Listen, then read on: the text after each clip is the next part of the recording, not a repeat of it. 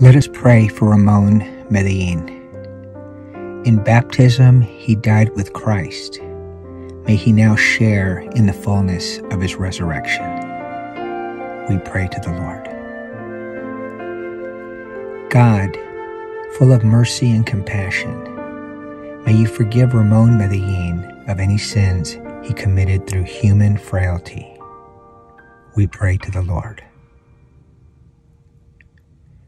For those sorrowing family, relatives, and friends of Ramon Medellin, that they may find strength and consolation in their Christian faith and in the love and support of this community, we pray to the Lord.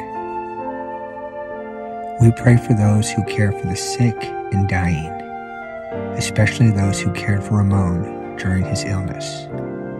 We pray to the Lord. We ask this in your name, Jesus.